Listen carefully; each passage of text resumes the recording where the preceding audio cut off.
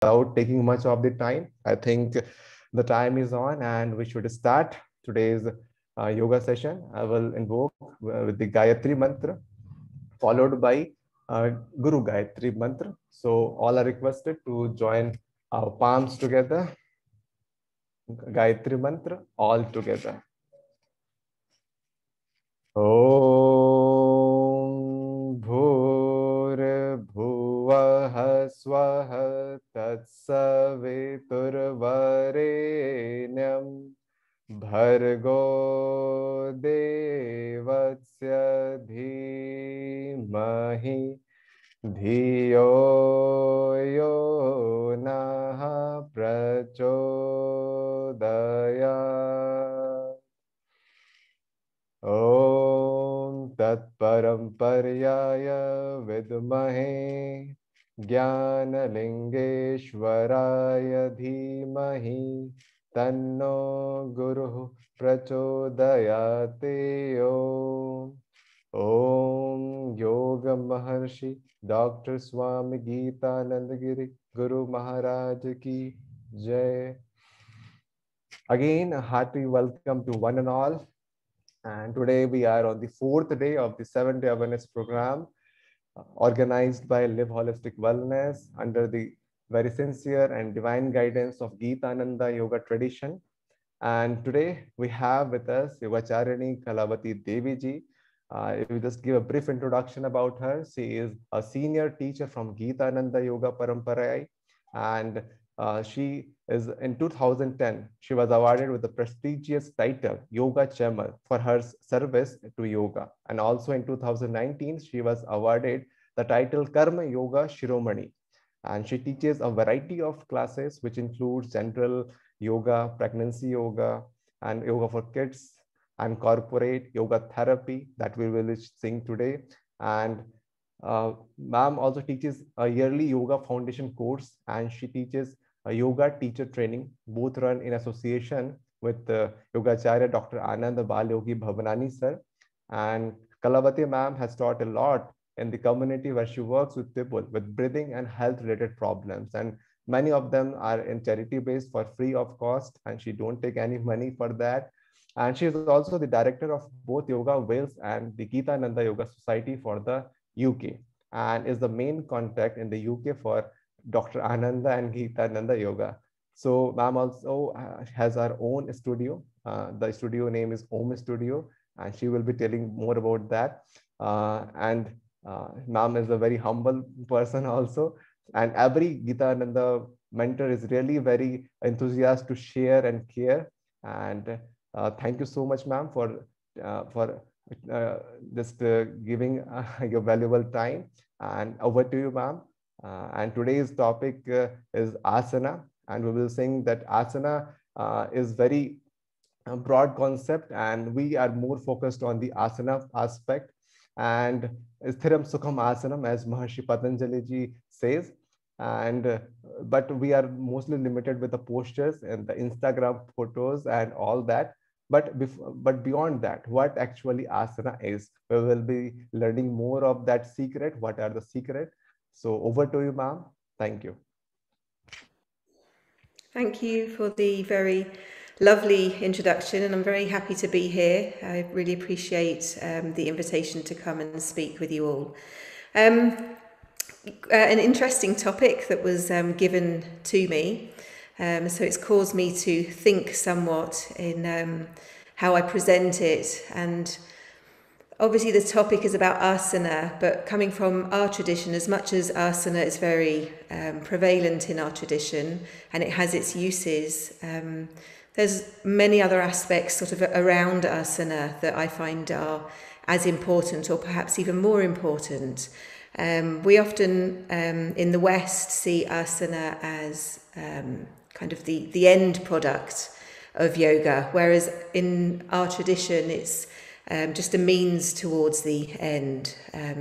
We would see asana as very much as to enable you to keep your body nice and strong and healthy so that you can live a good life, you can live a nice long life and not be restricted in a physical way due to just general life, how we stand, how we sit, how we move. So asana is, very, very important, but there is a much, much bigger picture which I'm going to share with you all today. So I'm just going to do a screen share because I've created a presentation. Okay. So the topic that was given to me was asana, awareness and alignment. I just need to move this. There we go, rid of that. Okay. So let's start with asana. When most people come to yoga, they come to it through the physical practices. They might be looking at a yoga class. They might be looking at pictures that they've seen on the internet, somebody that they know does yoga, and it's very much associated with a physical practice. So asana, as we know it, is a bodily discipline, and in recent years has been hugely popularised and is one of the biggest businesses in the world. And we can see this just by the amount of, I call it stuff, that's sold related to yoga. You can, it really is ridiculous. If you go onto the internet, Google or Amazon or whatever, and look at all the different things that you can buy for yoga, there's just so much out there. There's a prop for everything, special yoga clothes, you name it, it's out there, it's been marketed, and it is such a huge, huge financial business in the world. However, according to Yoga Maharishi Dr. Swami Gitananda Giri, it is only when your mind, emotions and body work harmoniously together with that real self within, then yoga can be said to exist. And he goes on to say how yoga should not be approached purely in a materialistic manner. Yoga is also a spiritual path whose aim is the individual realization in consciousness of the independent, self-existing, self-originating, indwelling spirit of man. So clearly, a large amount of yoga that is around at the moment is very much in the material sense, which is very, very different to how I have trained in our tradition and how yoga originally came around. So from this, we can understand that yoga is not about standing on your head or putting your feet behind your head or bending your body into the most unusual shape that you can imagine whilst placing yourself on a beach with a sunset behind you. So I think Instagram yoga is probably one of the biggest avenues of yoga at the moment. I'm sure I don't really use Instagram. I have an Instagram account and I'm a bit rubbish at it.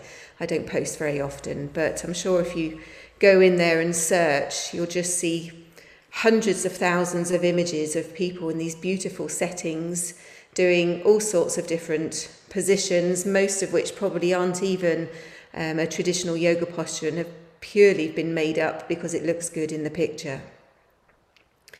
So yoga is much more than this, and we can confidently say that yoga is a way of life, and to study this way of life we need to look at the whole picture, of which asana is just a part.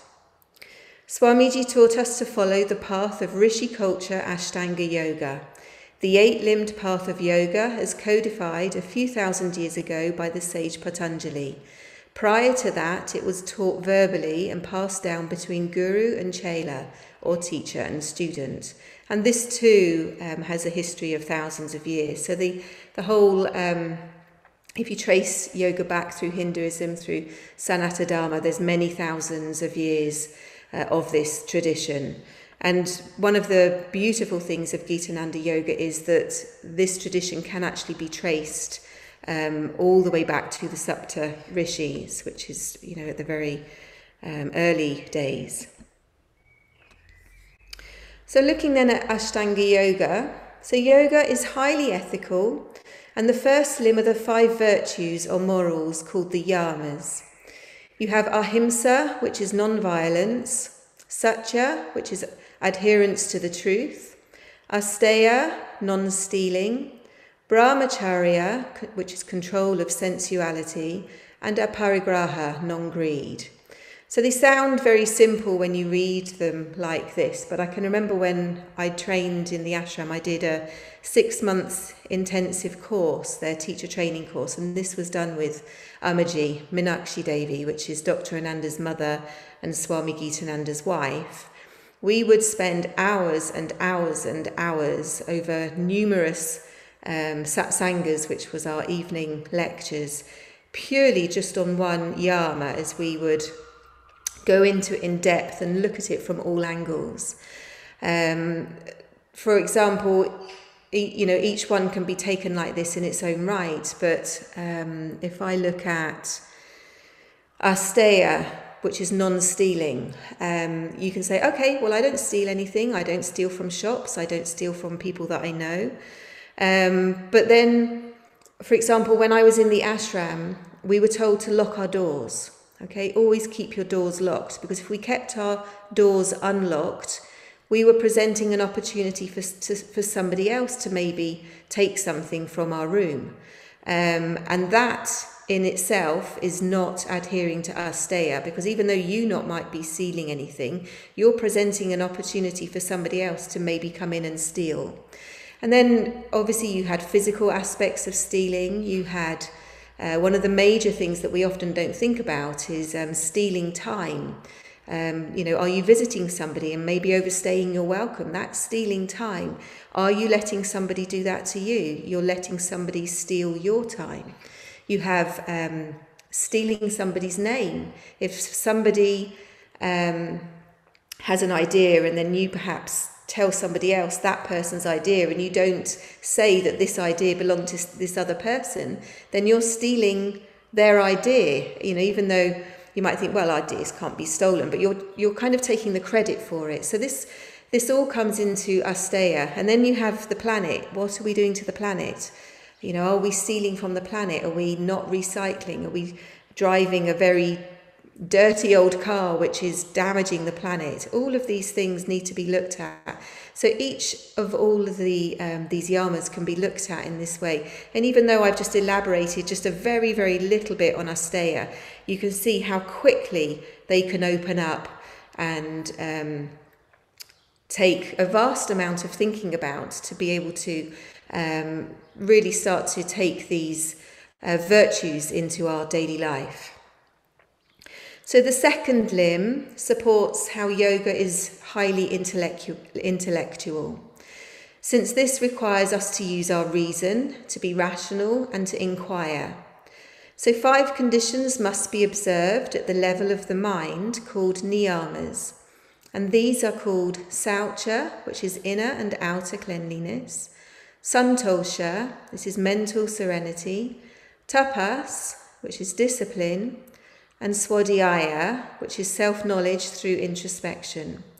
Swamiji says that swadhyaya is awareness of the accuracy of reports of the senses, as well as the factual basis for one's mental conception.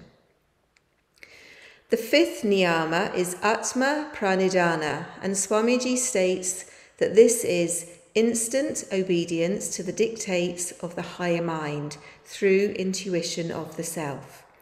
This statement is an absolutely beautiful statement, and I've taught Swamiji's step-by-step course for many, many years to, I really don't know how many groups, 30, 40 plus groups of people, and I don't know how many times I've read this course book because I have to go through it each time I teach it. And I've been through the book numerous times, and one day this sentence or this sort of quote just jumped out at me, and it's almost though it had never been in the book before. I'd never read it, and it had a huge impact on me as to the meaning of Atma Pranidhana. Just to be able to respond and act in a way where it really is you're doing the right thing at the right time, not for any other reason other than it is the right thing to do. And you're just intuitively acting and just being in the moment. So you're receiving this intuition, and it's almost like you are the intuition, you just become it. And it was just such a beautiful moment when I read this, and a penny kind of dropped. So this in itself cannot be achieved without awareness, and awareness is very much required throughout all of the yamas and the niyamas. So you can see, as I mentioned before with Asteya, all of those different angles that you can look at. That kind of angle can be taken for each yama and each niyama, and an awful lot of awareness needs to be cultivated and used to be able to bring those yamas and niyamas into your life, so that you can actually become a more ethical and moral person, which is how the yoga life starts to grow and flourish within you. So pranayama is the third limb. This initially entails learning to breathe, but ultimately is the control of the vital life force called prana through the air that we inhale. So how can we learn to breathe if we do not know how we breathe? And I think that's one of the first issues with pranayama. People just breathe. We just breathe. So you don't think about it. You don't think about it unless you have a problem with your breathing. If you've been running and you're out of breath, or there's a situation where you can't breathe, maybe you have asthma, maybe you have anxiety or a panic attack. These kinds of things will make you think about your breathing. But other than that, we don't think about how we breathe. So to think about how we breathe, you need to start to becoming aware of the breathing. And that way then you can learn how to breathe. Our tradition of yoga has an incredible system of learning how to breathe, which I've not come across anywhere else at all. And it's a really, really useful practice to take on, because you can really increase your lung capacity, learn about all the different areas of the lungs. I don't want to talk about pranayama too much, because we're obviously on a different topic on this presentation, but just to give you a little bit of information from my own experience. I, during my training, noticed, we'd been learning to breathe for some time at the beginning of the course, and I noticed that my lung capacity wasn't up to the same potential as those people that I was learning with. And we took on this extra practice, which is a practice where we use hasta mudras, which are different hand positions that we can do, and these hand positions send a signal to the brain which tells the respiratory system that we want to do certain things with our lungs. So there's this one particular practice called pradakshina pranayama, which enables you to stop all the air going into one lung so that you can just focus on all the different areas in the other lung. And we did it into the one lung, which was fine, and then when we switched over, I had this incredible feeling of, oh my goodness, what's going on in my body? And where the hasta mudra had stopped the air going into one lung and it sent it all over to the other, I was made very aware that that lung didn't work. Okay, so through this practice, I discovered a lung that didn't work, and according to my mother, they think I had pleurisy when I was little. So it's quite possible for the best part of about 30 years, I hadn't been using that lung. So this practice sent the air into that side, which had just shut down at some point, but it was still there and it could still work. So then I had to, using my awareness and focus a lot on that lung, bring that lung up so that it could work alongside the other one, which took a long time. And this is more than 20 years ago now, and this, the lung is pretty much doing the same thing as the other one now. Sometimes I notice a little bit, but this just shows you the power of pranayama, and this was just the stages of learning to breathe. But without these techniques in yoga, I probably would have spent my whole life never knowing that one lung wasn't even working. So it's a huge, to me it's incredible, absolutely incredible, and it blew me away. And I've actually come across other people with the same issue. Or people, when we do these practices, you can feel certain parts of the lungs are stronger than others. So I highly recommend everybody takes the time to learn to breathe, and it really is the best gift that you can teach anybody. And as I said, we can't learn to breathe without awareness, and we cannot know how we breathe without bringing awareness to it. So pranayama is a huge learning curve in awareness, because pranayama without awareness would be impossible. There are so many pranayama techniques that help grow your awareness ability. For example, Vibhaga pranayama and the Hasta Mudra. These are those initial learning to breathe stages. And then the Pradakshina pranayama, which I mentioned. You have things like Savitri pranayama, Surya Nadi and Chandra Nadi pranayama, and so on. So asana is the fourth limb. The word asana actually means seat, a firm seat or to sit. And this is very far from what is understood nowadays for the term asana. I can remember Dr. Ananda saying once, what is your asana? And from this, he wouldn't be wanting to know what your favourite yoga posture was. He would want to know what your position was on something, what your position in life was, where you stood, how firm do you stand? Are we solid and are we strong? Are we balanced and are we grounded? Okay, this is all asana within the context of yoga. So it's not just, as we see now in modern times, that physical posture which you hopefully look great in. So Swamiji states that yoga in its kriyas and prakriyas, methods and techniques, deals with the government of the mind and the control and regulations of the mind and the body by the Atman, the indwelling self. Its entire process is centered on awareness. Ooh. So Pratyahara, the fifth limb of Ashtanga Yoga, uses awareness to understand the senses and the effect that they have on us. Only when we know this are we able to perfect them and then gain mastery of them. So what you can see is, at the moment, I know the heading was asana awareness and alignment, but awareness is, it's in everything. So we can't just, it's not just something that's only in asana because we're trying to practice a physical posture and have awareness in it. Asana is growing and cultivated through all of these other aspects of, the traditional Rishi culture, Ashtanga Yoga. So nowadays, people think that they are meditating when they just simply sit still and close their eyes. Mostly what is happening here is the senses are still at play and the practitioner is completely unaware that this is not dhyana or meditation and that they are not even in the state of pratyahara. So in our tradition of yoga, we would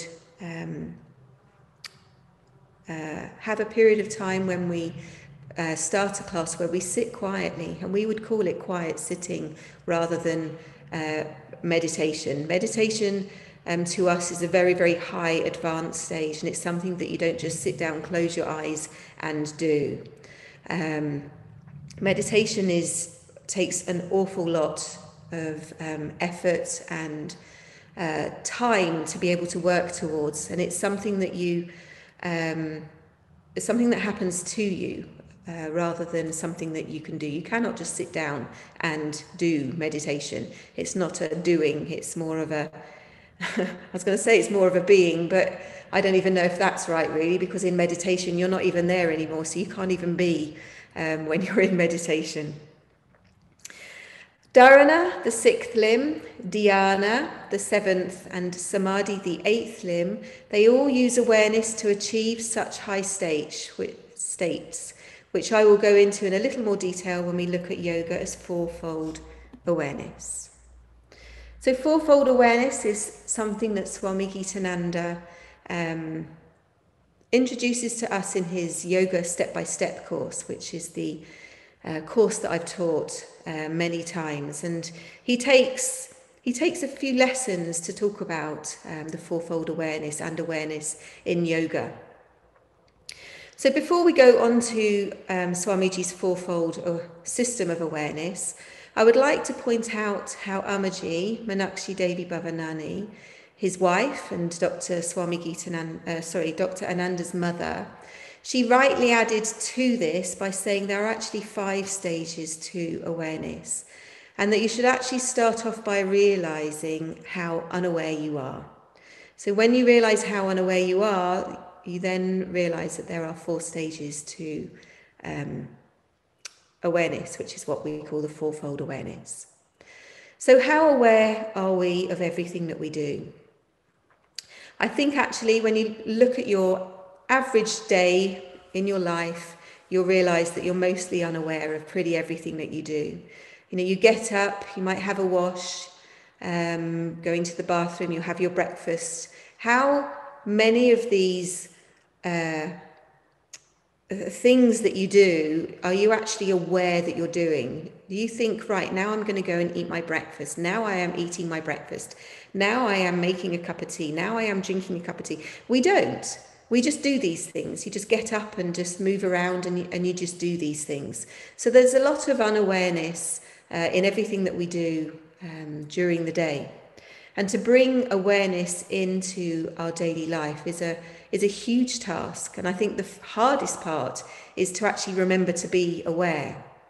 One of the examples I do like to give when I talk about being how unaware you are is how you can just be walking down a street and maybe you're going somewhere in particular. Maybe you're on your way home from work or you're going to meet somebody, but you're just on your way somewhere, and before you know it, you found yourself walking into a shop that you were never meant to go into, and for some reason there's a shop there. You know, it could be a clothing shop and you found yourself browsing, or it could be a grocery kind of shop and you found yourself in there buying a bar of chocolate, and it's often done through unawareness and just through just a reaction to something. Maybe just the shop was in the corner of your eye, or you could see it coming, or but it wasn't necessarily always a very conscious decision. And I think an awful lot of our lives can be spent doing that. So yoga is conscious evolution, and it is through awareness that we can consciously evolve. Awareness might start, as Swamiji says, as a dull shadow, but in time, through right effort, it will grow. So the first stage of the fourfold awareness is awareness of the body and how it works. So we need to look after it, we need to respect it, we need to love it, and we need to treat it in the right way. We need to become aware so that we do healthy things to our body and with our body. We need to have the right diet, the right habits, the right exercise. And we need to breathe correctly. And when you breathe in, you know, we need to know that we're breathing in. When we walk, we need to know we walk. When we're talking, we need to know what we say. How often do we open our mouths and stuff just comes out and we're not really thinking about what we're saying? So you need to know what you're doing in every moment. So this is the first stage of awareness. So the second stage of awareness, this is the awareness of the effect that the emotions have on the body. Aware that right emotions will have a positive effect, whereas negative emotions have a detrimental effect. And this effect that comes on the body can often be seen in a physical way. So jealousy, hate, greed, things like envy, malice, things like possessiveness are destructive. Okay, so they will have a negative effect on the body. But also things like fear and embarrassment and diversion will also produce a negative effect. And the body can react in many different ways. You know, you can get tension, you can maybe get tummy ache, you can get sort of diarrhea, you can get, maybe your skin might come out in maybe rash or, you know, spots on your face or something. There's lots and lots of different ways that these things can manifest. in the body, and it's being aware that this can happen. I think that that sort of churning of the stomach is a very common one that people would be able to associate with. Joy, compassion, a desire to help, understanding, serenity, all of these will have a powerful and positive effect on the body. So ideally, we want to be more involved in positive things that we're doing, so that we do have sort of positive effects that come back to us rather than the negative ones. So we need to learn to be aware of our body before the emotion arises and before you become out of control or carried away. And this is where the breath is really, really useful. And you have that simple thing of just taking a deep breath and counting to 10. Yoga or no yoga, that is just simple advice that I think probably is common in most countries, if not all countries, where they say take a deep breath, count to 10.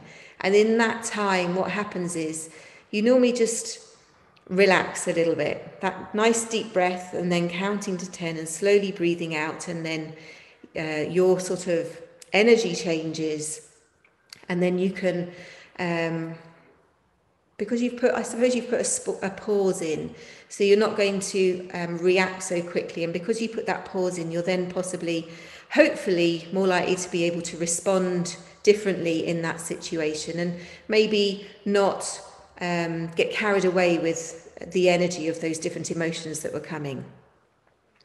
So we need to learn and be aware so that we only give over to the positive energies, we resist the negative, but having the bigger picture and awareness so that you can see which they are and to respond accordingly. So you'll find that relaxation techniques and the sensory controlling pratyahara techniques are helpful for developing this state of awareness. The third stage of awareness is of the mind and how it can control the emotions and the body. So being aware that the mind is just a part of the mind. Here we can utilize the conscious part of the mind so that it can deal with the unconscious or the subconscious parts.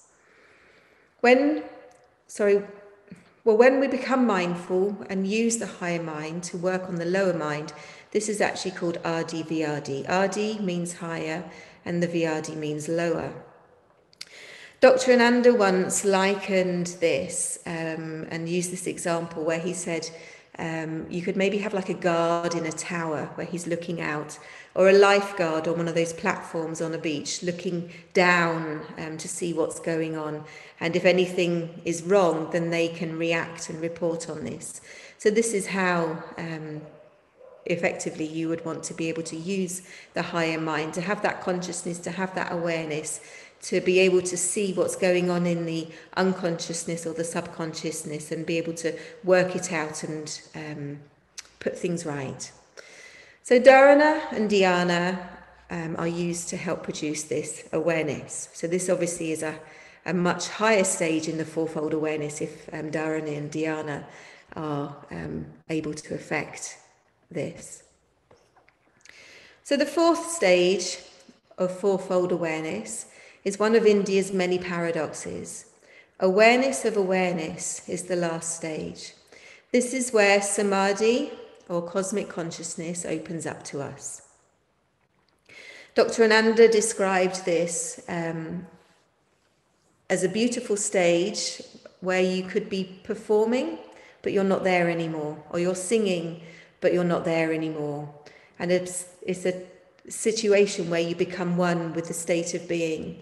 And I think this can happen in many, many situations. I spent many years as an artist, and I used to get absolutely absorbed sometimes in my creations. And so I understand when Dr. Ananda says, he was singing, but he wasn't there anymore. I had that same experience through the artistic creations that I used to do. And I think most people can have sort of glimmers of this kind of experience. Maybe somebody was, when you get so absorbed in something that everything else sort of ceases to exist. So if we move on to alignment, we would think that alignment, when we're talking about asana, means making perfect lines and shapes within the posture. And in many instances, this is what it means. However, the more I think of alignment, and I thought about this obviously quite a lot, because when I was asked to give this presentation, I was, as I said, I was given this topic, and it wasn't, I wasn't able just to come along and do it on whatever I wanted to. So I did have to go away and really think about this. And when I think of alignment, it made me think of loma viloma and polarity or balanced, because I was thinking, and it made me think that when we're aligned, you know, alignment isn't just a physical thing. Alignment is how you are as a person. And when you're aligned, I believe that it's the same as when you're grounded and when you're balanced and when you're polarized. And when you're in harmony with yourself, that to me is alignment. So when this happens, physical alignment would naturally be in place, since we are at one with ourselves. Okay, so that physical alignment, you know, if you're relaxed, you're grounded, you have this sense of balance within yourself, then I think physical alignment would automatically come into alignment with you, because you're harmonizing all aspects of your body, and so the alignment then just becomes a part of that. So whether you are aligning yourself in your life, or whether you're aligning yourself in a physical practice in a yoga class, providing you have that settled, grounded feeling and state of being within yourself, then you're going to be able to align yourself with things. Whereas if we are out of sorts, then we know that our balance and polarity, we won't be grounded, and this then would affect our sense of self and our alignment. So awareness and alignment, these can be brought together in our yoga practice. So once we are aware of the breath and we have control of the breath, we can move our body with the breath. When we can do this simultaneously so that they both flow together, then alignment occurs, since nothing will be out of place, as we are in a state of being that harmonizes all experience into one. But I would like to point out that what is alignment for one person might not be for another. And this is because we're all different. We all have different bodies. Our bodies might have different length limbs. We might have different amounts of tension in the body, different injuries, different strength. You know, we might be carrying different amounts of flesh on our body, varying flexibility, and that will result in, you know, no personal alignment from being exactly the same. One thing that I have come across in more recent years as I've been training people, and that is that I've noticed that the positioning of the hips has a big difference on the groups of postures that you're able to do easily. And the hips, I did a bit of research on this, and it seems that the hips tend to fall into two positions, one which is rotated slightly more forward and one which is slightly more back. And I was noticing through having taught so many groups over the years that you can mostly split people into those who can squat with their feet flat onto the floor and those who can't. And that is being able to squat flat on the floor or not, I believe, is largely because of that positioning of the hips. And I noticed then that these two groups of people largely would be able to do certain postures easily if they were flat-footed squatters, and then the others often couldn't do those ones, and vice versa. The others would be able to do some more easily than the others. So it's really, really interesting, and we really need to remember that, you know, when we come to that physical yoga practice, that every single body is different, and we can only ever work with our own body. And one of the beauties of teaching is because obviously you're teaching from your own perspective and what you can do with your body. If you can do something very easily, you're never going to know what it's like not to be able to do something in somebody else's body. So as a teacher, you can absolutely learn so much from all of your students, looking at how they move, looking at the ways that they put their bodies into these different shapes, and so much can be learned from that. And this learning can take years. There was one person I've had in, he comes for private classes, and he struggles in quite a few things, and he would come weekly, and he's been coming for probably about 3 years now, and we're, every now and again we have these little enlightening moments of, try this, oh wow, then something helps, and he's able to move his body slightly differently. And it's almost like an unpeeling of an onion, where you're learning these little things as you look at this different body that that isn't yours, and it's gone through life, and it's experienced life, and the body has kind of adapted to life. And even just through working at a computer desk, all the shoulders can roll in, and then that has an effect on everything else. So you really, as a teacher, learn so much through the people that come to you. And it's really fantastic, because it means it's always different, and it means you're always learning as well.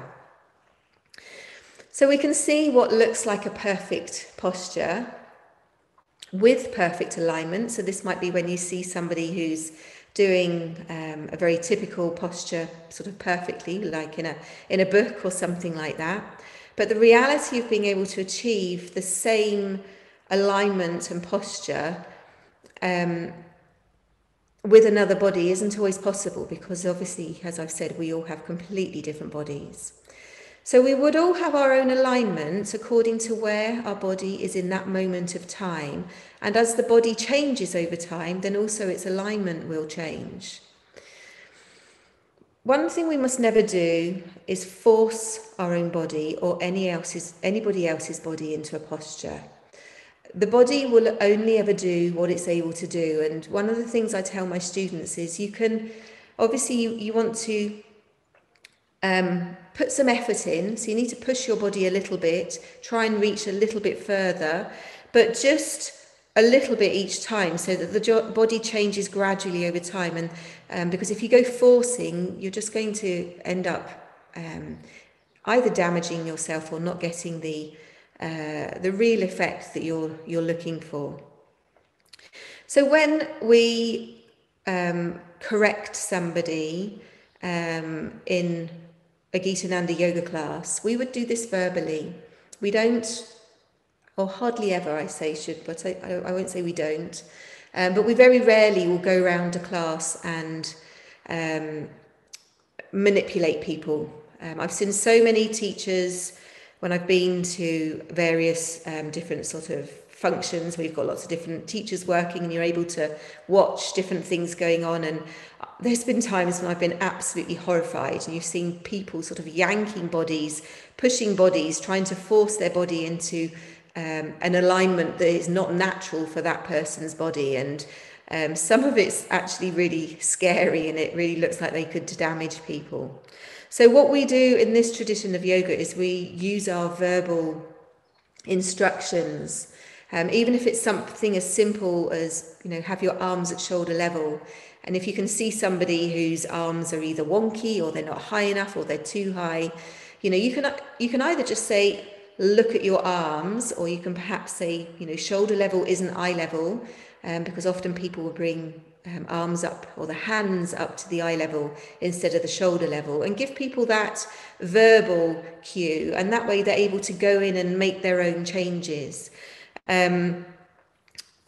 Especially when I have people coming to me for the first class, I often won't say anything to them at all. I'll just sort of let them be in the class, and I'll start to verbally correct them, if they come back and when they come back. And that creates an awareness for them as well, because they're learning about their own body. They're not just having somebody come around and move their arms. You know, they're thinking about what you've said, and sometimes you have to repeat things a few times. You know, if you've got everybody lying down on the floor and you said arms by the side of your body, bring the palms down to the floor, something so simple, palms down, and most palms go down and some are still up, and you can say palms down again, and sometimes you can even have to say 2, 3, 4 times, you know, and it can take quite a while sometimes for people to compute what they're hearing, you know, that little something that has to go on in the brain, which then tells the body to actually do what they've heard you say. It's very interesting to watch as a teacher. So we would always, nearly always, a little bit occasionally, there's a couple of postures here or there that often do require a physical bit of help, just because they're often a little bit harder to do sometimes if you know, to get that across, and people often try to look at what everybody else is doing as well, and if somebody else is reaching further than them, then they're trying to do the same thing, and that will often make them go out of alignment of to what is the correct alignment for their body. So sometimes you might need to bring somebody up a little bit so that they're more in alignment. So constantly physically manipulating people doesn't enable them to grow their awareness as well as if they learn to adjust their own body themselves. So there's lots of practices, physical practices, which help create awareness. Most kriyas in yoga will work here, since kriyas are a movement, and when we move, especially in our tradition in yoga, I know a lot of this modern yoga, a lot of times they're not even told when to breathe and when to breathe out. But the emphasis in our tradition is to unite the breath with the body, with the movement. And because we've taught how to learn to breathe, and we've learnt how to slow the breath down and how to control the breath, we're then able to move with the breath. So you join the breath and the movement together. So they flow, they become one.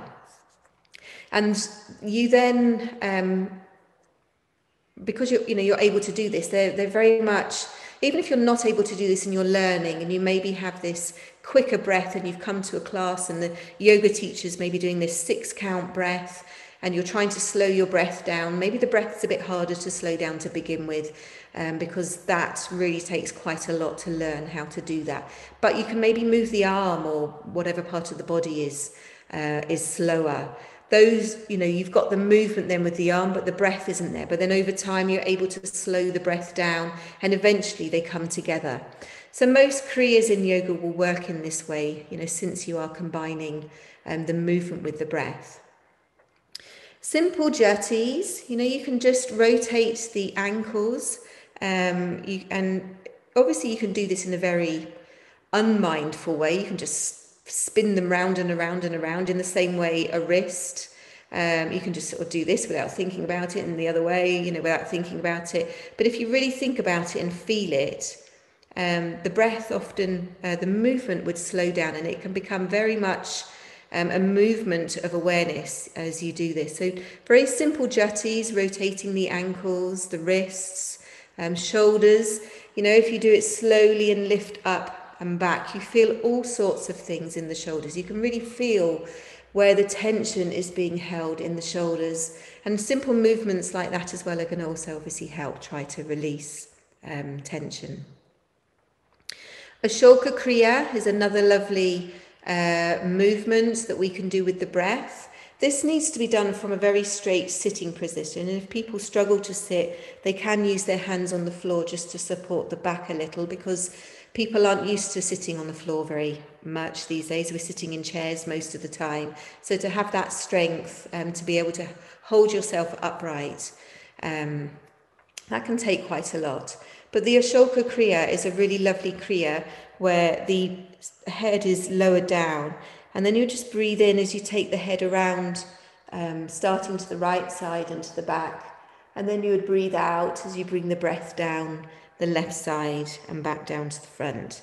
So just very simple movement, but you're combining that breath with the movement, and you get this lovely sense of flowing in the body. Then we have other practices, Eka Hastakona Kriya. This is where we can do a simple arm lifting. You just breathe in as you're lifting the arm all the way up. And then you can breathe out as you bend over to the side. And you're doing all of this to a count. I would use a 6 count. So you'd breathe in and come back up. And then you'd breathe out and lower. We always use a 6 count in the things that we do. The 6 count, I can remember when we were doing a lesson once in the ashram with Amaji and Dr. Ananda, and we were talking about the counting. So I think I was actually giving a lesson, and Amma said I was kind of counting too quickly, but I'd remembered somebody at some point saying that the count should be like 6 seconds. And I think sticking to seconds, that sort of regular sort of count, 6 seconds is possibly even a little bit quick. But that sort of 6 second count, especially when you're trying to keep together, when you've got a group of people, you really need to keep people together. And that count can sometimes be a bit slow for somebody, but it could also be too fast for somebody else. But everybody benefits, because it might be too slow for somebody. Well, they need to learn and become aware of their breath so they can speed it up just a little bit and come to that 6 count.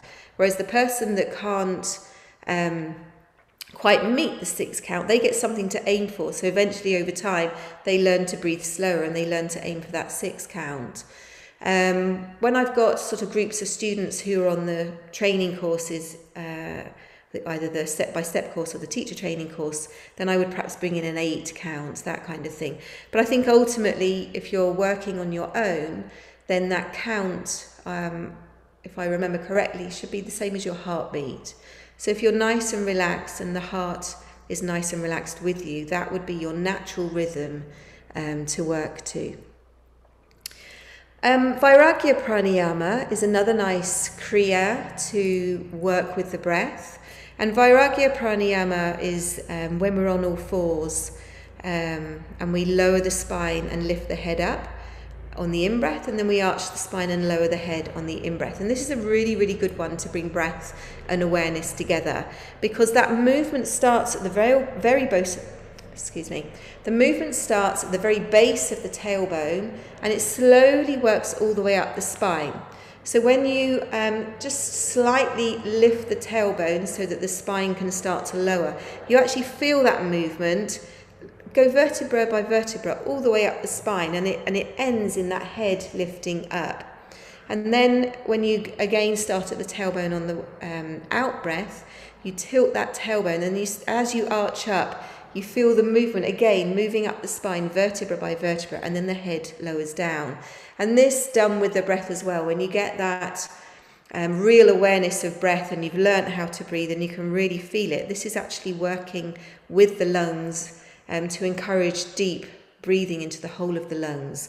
And when we take that Mahat Yoga Pranayama, that deep yoga breath, the lungs actually work, so the air comes into the low area first, then the mid, and then the upper, and then you breathe out and you empty from the low first, and then the mid, and then the upper.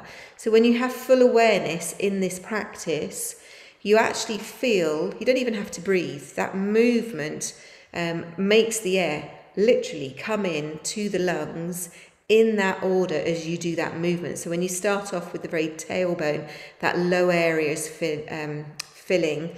Then as the spine is lowering, that's mid-chest area. And then just as the head starts to come up, you feel the upper lung fill.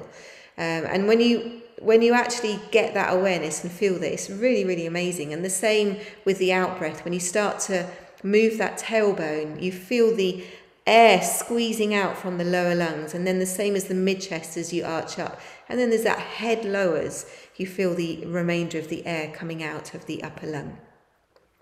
Chiri Kriya is very similar to the Vairagya pranayama because you're doing that same movement, but you're adding a single leg lift at as you do the movement. And what happens in that time is you're predominantly working one lung over the other. So if you have that awareness again, you can really feel the breath emphasized in the one lung as you're doing the leg lifting. Then we have Danda Kriya. Danda Kriya is a very nice movement. A lot of the time when people don't have the awareness and don't have the body coordination, they'll do these things kind of either quickly or a little bit disjointedly. If I just skip back, for example, to the Vyagra Pranayama, what you happen with that one is often the head is one of the first things to come up, and then they lower the spine. So it's just, lower the spine, head up. It's not a nice flowy movement where they're, where the movement's going up and down the spine. It can be very, very kind of disjointed. And coming back to Danda Kriya, what I find with Danda Kriya is you say breathe out. This is where you start on your knees, and then you would breathe out and bring your head down to the floor in front of your knees. And what happens a lot of the time is people just, you say breathe out and they go boom, straight down really quickly. So often I'll bring that count in and, to try and get people to move with the breath.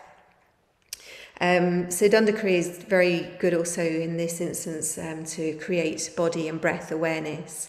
Padasana Kriya is a Kriya where we're moving with the breath. From standing, we're doing forward bending and coming back up and backward bending. So that's a very nice one to do as well. Really getting people to bring those two aspects together, the breath and the body. And then Ekapada Uttana Kriya, leg lifting. Again, I would always give that count so that people are lifting the leg all the way up on the 6 count, and when you get to the 6 count, they can flex the foot, then you can point the foot and you can breathe out and lower the leg back down. So all of this done with a count is creating that body awareness, with the breath. And I can remember when I used to I started my yoga sort of physical yoga life by going to yoga classes a few years before I went and did my training in the ashram. And I don't recall the teachers ever counting. They just told you what to do and you just kind of did it. So some people, everybody, they would just say do it 3 times and people would do it at whatever speed they did it. And I always remember one other lady in one particular class I went to who always used to do everything really, really slowly. And I think I kind of followed her somewhat. I don't know whether it was a challenge to me to see if I could perhaps do it as she was. But I remember, or whether I naturally did things a bit slower with my breath anyway. I really can't remember. It was such a long, long time ago. But I do remember being in classes and I would have done my 3 and everybody else had probably moved on to the other leg by then because everybody would be doing these things very quickly. So there's an awareness technique which, if you can remember, I would like you to go away. If you can do a screenshot right now on your computer, it might help you remember. But if you can, have a go at this. It's a really, really interesting technique to do. And I get all my students to do it, and they're always surprised at how unaware they are throughout the day. And this technique is from Swami Gitananda's step-by-step course. And what he says is, for a single day, try and watch your every thought, word and action. And then for each of these, try and work out where they come from. So am I gesturing like my mother did? Am I repeating the same words as my friend? Everything you do, see if you can work out where it's originating from, because it all comes from somewhere. And quite often we're kind of mimicking people. And then you need to look at all these words, thoughts and deeds and see if they're good ones. Also check how you walk, how you sit, how you relax. Are they done in a yogic way? Do you sit straight? Do you give your body time to relax? Are you a sloucher when you sit? All of these things. And then through being aware, you can make changes to all of these things and cultivate that awareness.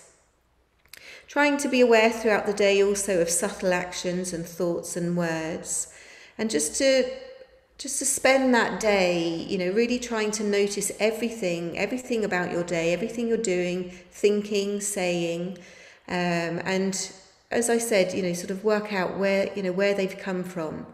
And if you have children or people around you, you can often see, we pick things up off of people. So it's really interesting to do. Another one which I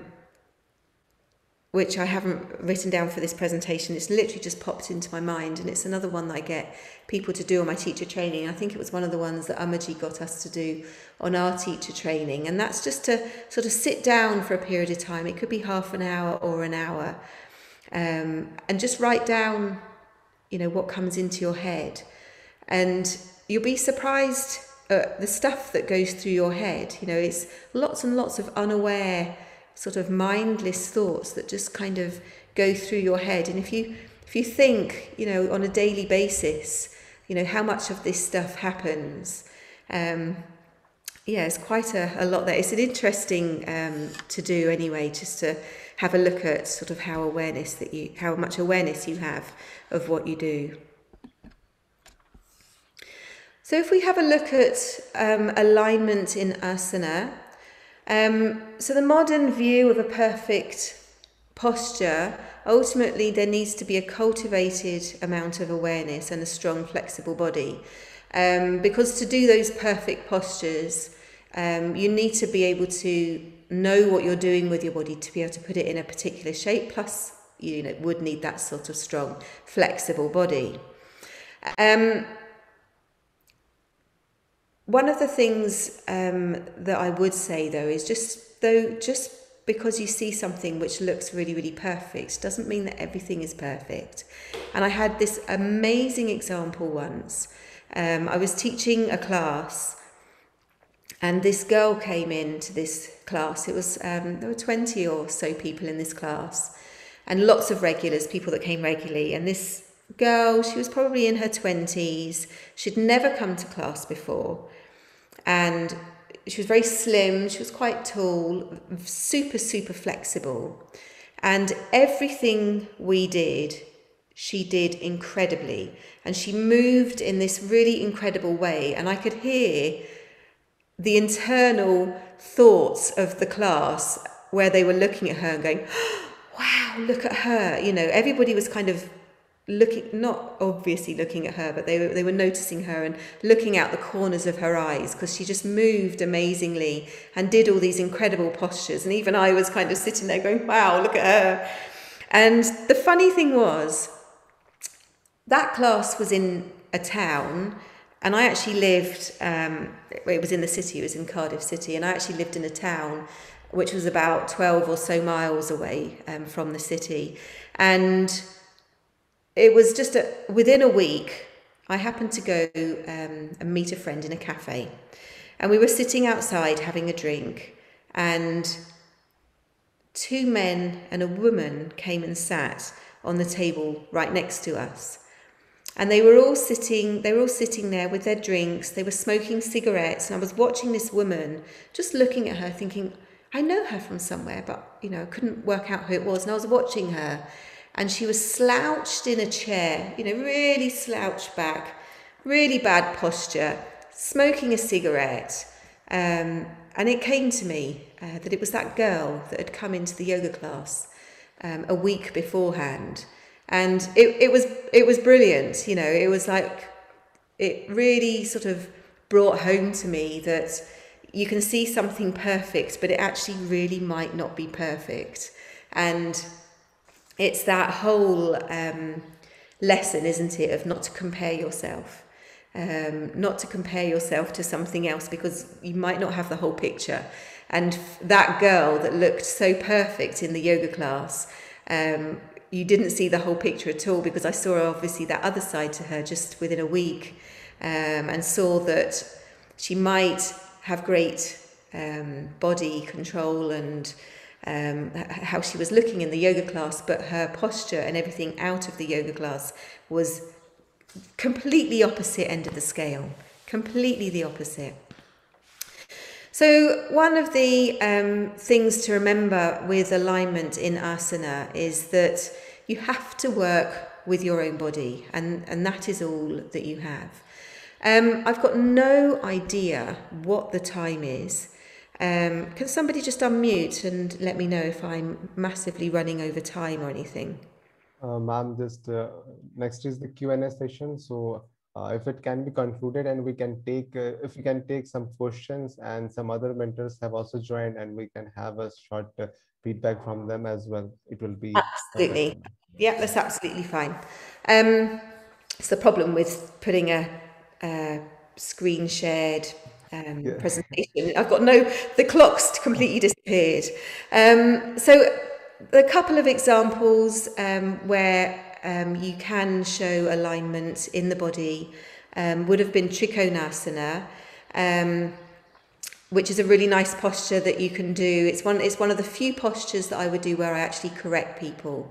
And it's to keep that alignment. A lot of the mistake is people just collapse forwards as they're trying to get down further and further.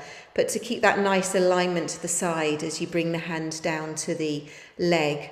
And another example I would have given would have been Pardhangushasana, which is a forward bend where you catch the big toes in front of you. A perfect alignment of doing that would be when you do that forward bend, you would have the arms straight in line with the body. And if you're able to have that strength and that flexibility, you need a lot of flexibility in the hips, you would forward bend from the hips. So you've got a nice straight line through the body with your arms and with your arms in line with your body. Not everybody can do that. If you've got tension in the shoulders, you wouldn't be able to do that. So you'd find that the arms wouldn't be able to make a nice straight line and they would come forward somewhat. So this is a sort of a perfect example where you can strive towards such a thing as perfect alignment, but the perfect alignment for a person who has shoulder tension would not be able to keep their arms straight in line with the body. So their perfect alignment at that time would not be a straight line. But as they loosened up their shoulders over time, hopefully that flexibility would happen and the body would change and they would be able to keep that straight line as they came forwards and down. So for me, this has been a really interesting topic. Because I think if I'd thought of alignment beforehand, I would have thought, you would have these kind of perfect postures and, perfect alignment within the postures. But really, alignment in asana is something that we move towards each time we practice, okay? So with awareness, right motive and right effort, that is how we are going to achieve the best possible, for ourselves. And that alignment changes. So it will be something that changes with you as you change in your journey in yoga. So I'm going to end my presentation there. I'm going to just stop this. Thank you, everybody. Oh gosh, I've gone massively over an hour. No issues, ma'am.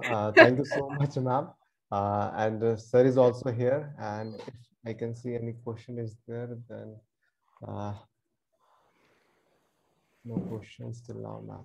So thank you for explaining it very well, ma'am, the alignment, and you have taken it from the fourfold awareness and the awareness of the unawareness, the core thing that you explained well. It is the basic thing that one should be aware of all these things. I'm not the right person to explain it in a more detail. So I would like to invite here, we have Dr. Meena ma'am, Dr. Ananda sir as well. So both of them, if you can just give some lights on, some share on your views as well. So I would like to invite Dr. Meena ma'am first, then Dr. Ananda sir. If it is possible, ma'am. Yes, ma'am.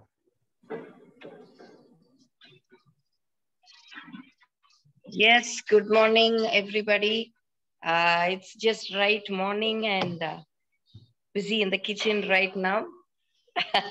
Anyway, but I was listening. I had the video off and I was listening to what Kalavathi has been, explaining, such beautiful explanation, because all the techniques that were, that we usually do in the Parampariya have been like well put out and clearly explained with her expertise and with her experiences over these years, with lots of anecdotes and with her usual humor. Thank you so much, Kalavathi. That was really wonderful. It's a beautiful continuation to to where Sangeeta left yesterday. So after the Sparsha Mudras, today I think Kalavathi has taken over as a continuum, and you get more practices about with Kalavathi also. Thank you so much, Kalavathi. That was awesome. Thank you, ma'am. And here I can see Bharat sir as well. If you can also share some of your views, that would be very helpful. Bharat sir. Yes, sir.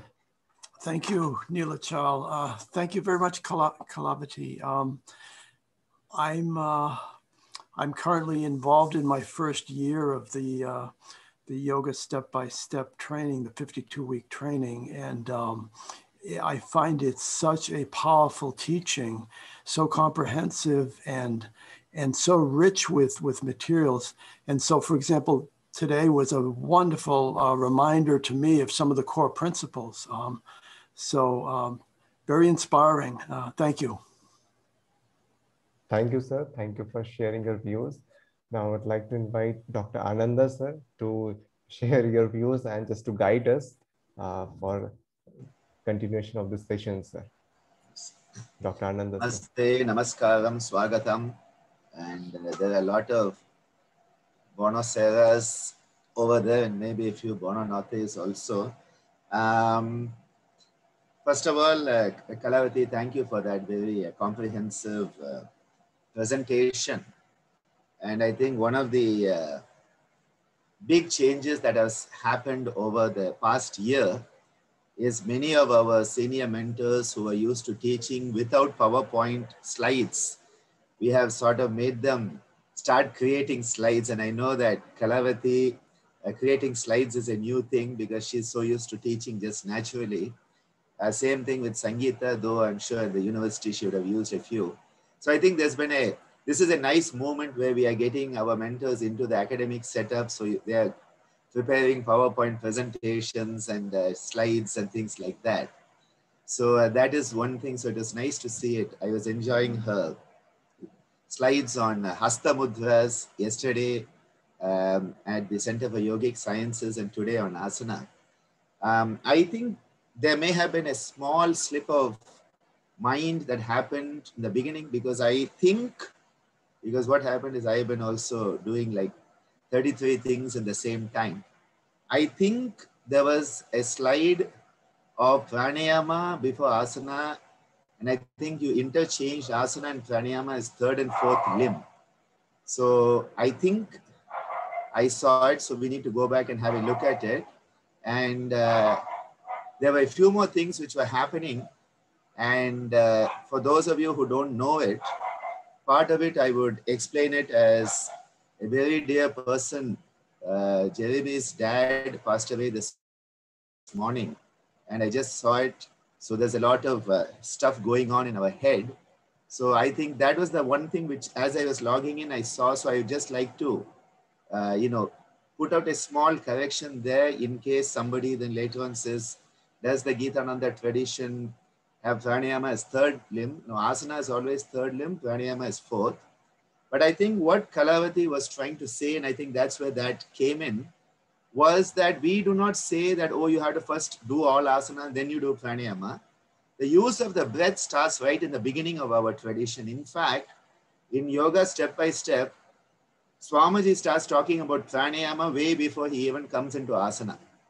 And so the importance of pranayama percolates throughout the Ashtanga.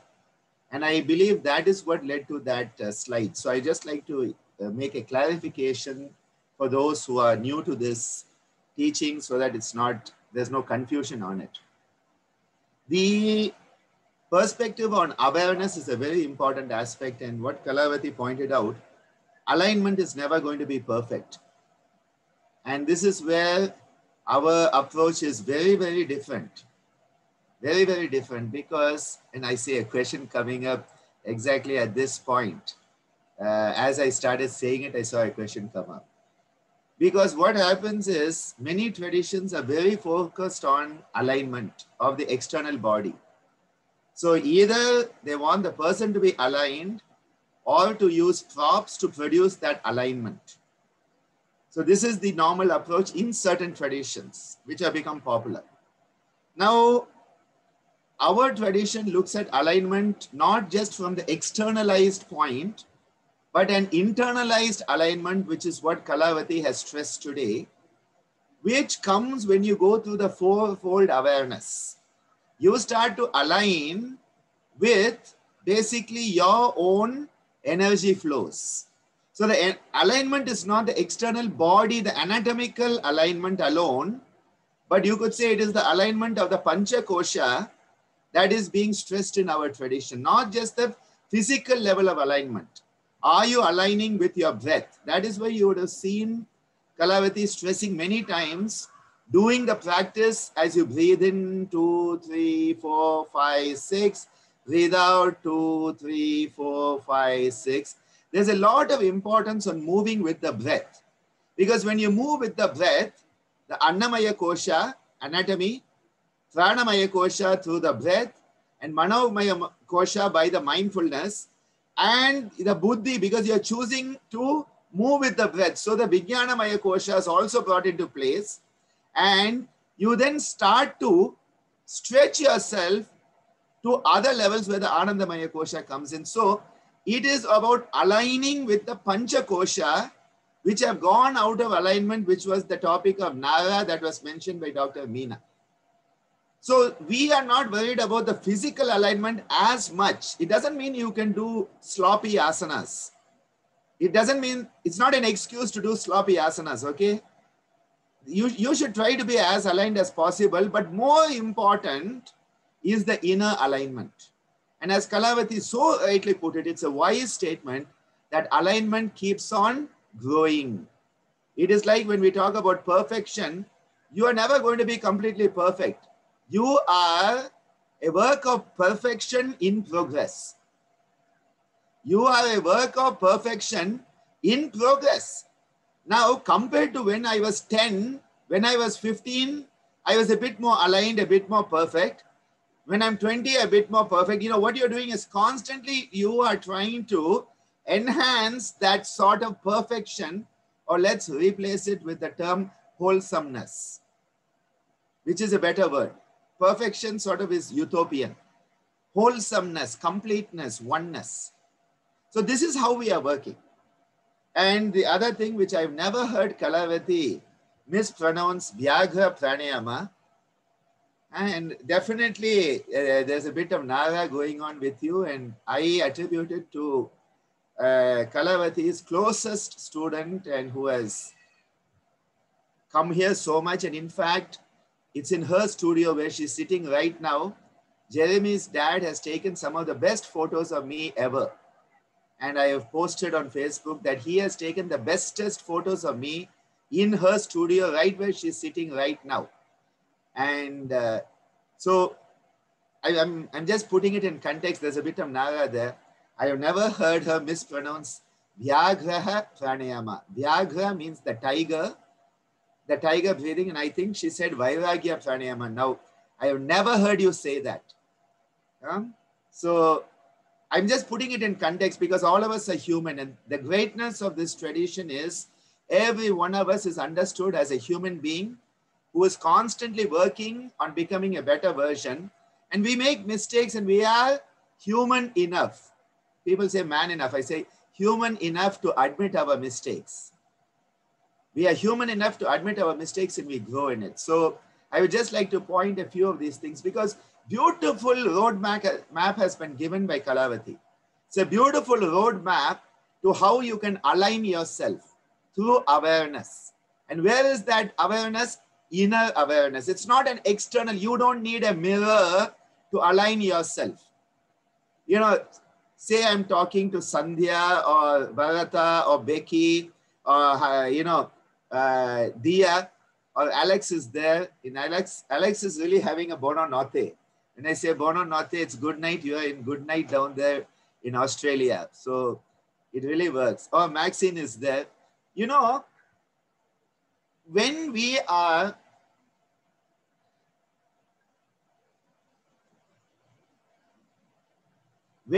talking, say I ask Maxine, who are you? That's my topic for tomorrow morning. Who am I? But if I ask Maxine, who are you? She doesn't need a mirror to tell her who she is. Alex doesn't need a mirror to tell him who he is. He knows who he is. The mirror is the externalized reflection, but you don't need the mirror to tell you who you are. The same thing with alignment. You don't need an external mirror to tell you whether you're aligned or not. You don't need an externalized CCTV to tell you whether you're aligned or not. It is an inner vision, antaradrishti. And this is where there's a big difference between how many people approach, because they are looking at only the perfection of the externalized posture. And that is why what Kalavathi pointed out, your lifestyle and who you are as a human being is part of the bigger picture, not just whether you are well aligned in your asanas. Because the gymnast is extremely well aligned. You get those gymnasts into yogasana. We now have yogasana sport. You bring the gymnast in, they are going to be better than any yogi because they already have that externalized alignment. But do they have that sthirata and sukhata? Is there a harmonious steadiness and balance and ease? That is the question. And that cannot be judged from outside. We always say, how do you judge sthirata? We say, okay, they're not shaking. So we say, oh, sthirata. And they are smiling. So the kids come into the asana, they go, and then, so that, they're showing sukha. I'm like, how false is that smile? See, it should be part of you. You should be a person who has that dynamic stability. Dynamic stability and that sense of ease percolating you. That is what Kalavathi has given today. I think one of the most comprehensive explorations from within, that concept of alignment from within, she has given us today. Very, very beautiful, because when I saw that topic, I thought, okay, Kalavathi is going to focus on how the triangle should be there and the square should be there and the circle should be there. That is how we normally think. And she went into the depth. Really, Kalavathi, that was a beautiful perspective. And really, listening to you yesterday, listening to you today, more and more, I am really starting to enjoy the fact I don't have to carry too much of the load. It can be shared with many of the mentors, because if you had asked me, say, 2 years ago to do something like this, I would have had to teach all the 8 days. And now I just can come for the first day, last day, and come in and be this expert who just says a few words and makes everybody feel that I'm very wise, whereas I'm not. And what you said about mimicry, I love that. Are we just mimicking our parents? Are we just mimicking our society? Are they really our thoughts? Are they really our emotions? Or is it something that we are just copycat?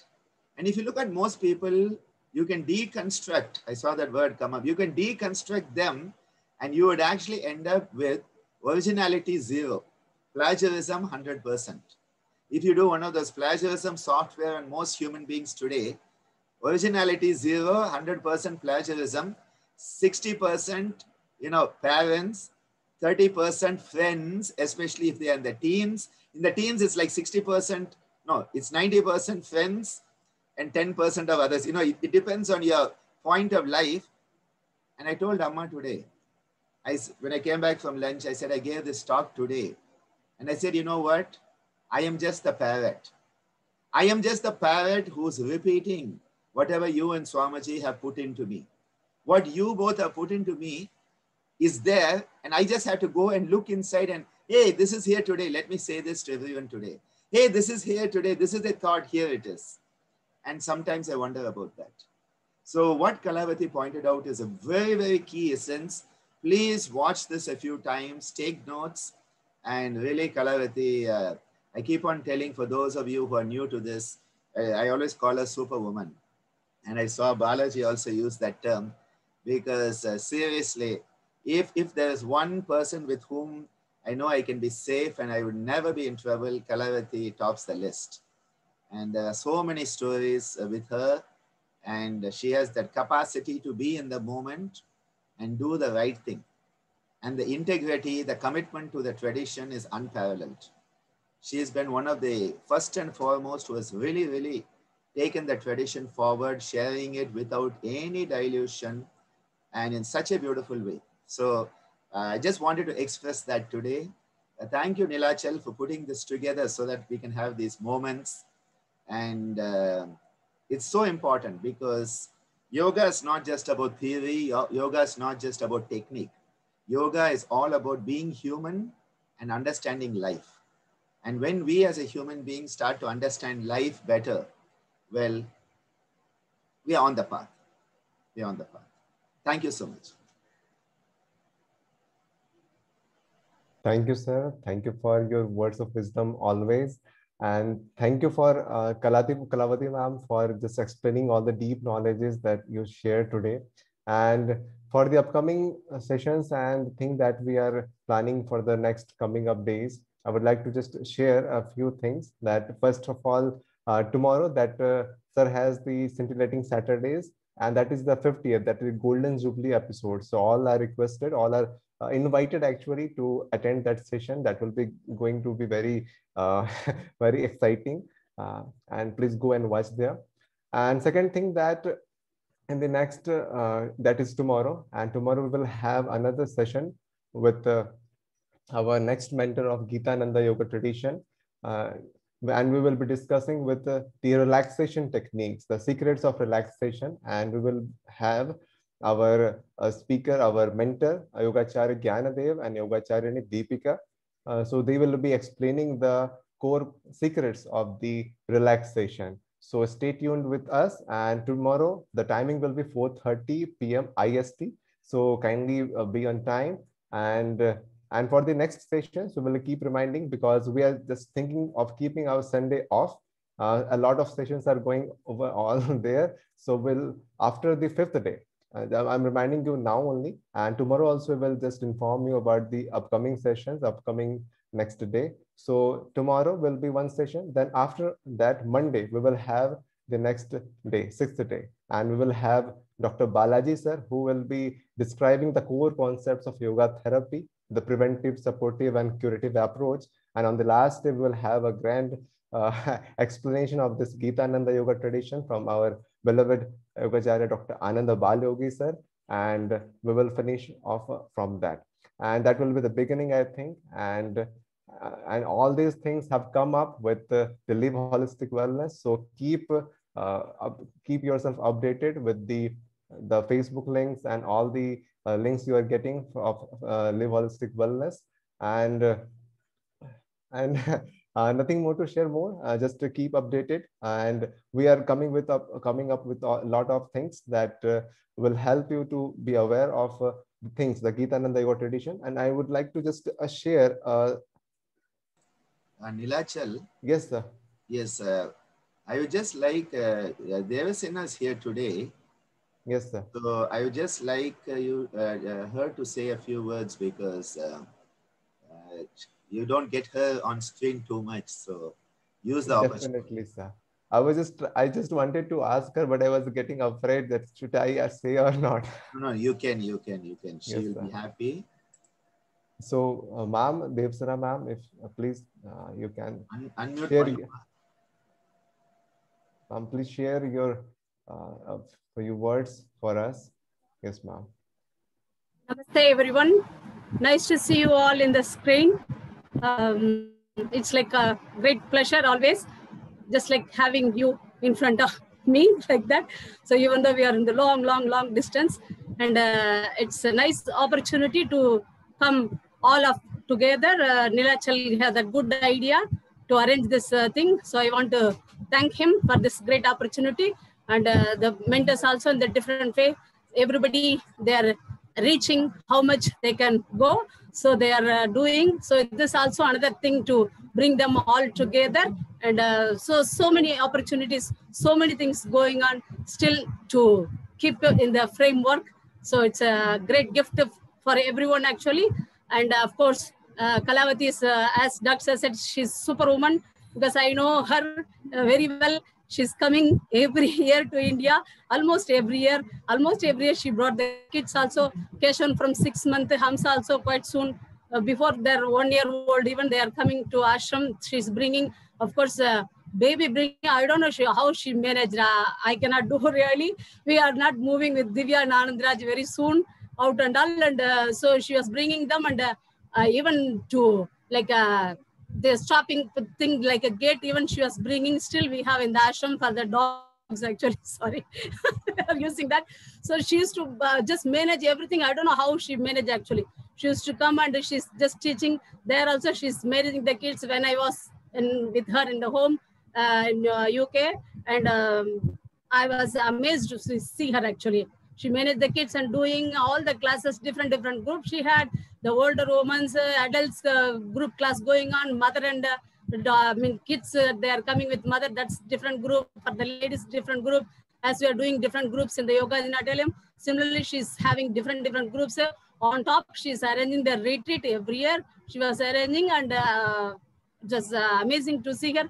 Of course, she was arranging for us everything, even though we lost to have the one with the one entry, we locked down, like we locked in there. But even on the top that she arranged for us to come back to get the tickets.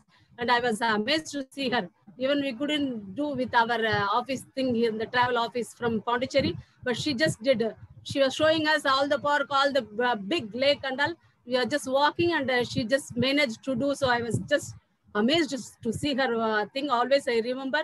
So she's, as Dr. said, she's always superwoman. And as she has the name Kalavathi, Ammaji selected for her. So she's, stimulating with that name. She's just taking that essence, this bringing out, she's doing with that thing. So Kala with the art.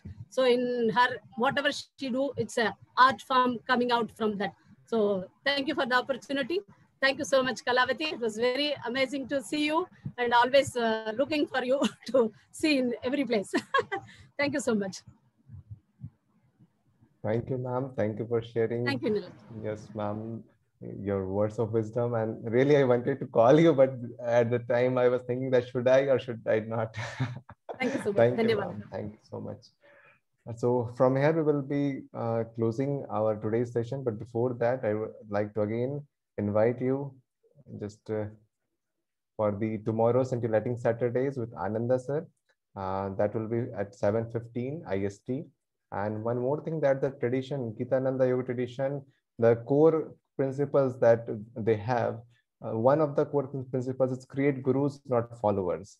And the less students, best students. So this is the one of the many core concepts. So this is a tradition with a very deep rooted yoga traditions with many things that we have to learn, that we can learn from them, and they can help us to learn a lot of things in the field of yoga therapy, in our yoga as a lifestyle, and many more things. So with this closing note, I would like to thank all the team members of Live Holistic Wellness, our respected mentors, and everybody, and all the participants. We will close with the Shanti part. So join with me. Om Swasti Prajabhyam Paripalayantam Nyayena Margena Mahi Mahisha Go Brahmanebhyah Shubhamastu Nityam Lokaha Samasta Sukhino Bhavantu Sarve Bhavantu Sukhinaha Sarve Santu Niramaya Sarve Bhadrani Pashantu Ma Kashe Dukha Bhag Bhavet. Om Shanti Shanti Shanti. Thank you, everyone. Thank you for being with us. We will see all of you tomorrow at 4:30 p.m. IST. And thank you so much, everyone, for joining today. Thank you, ma'am. Thank you, everyone.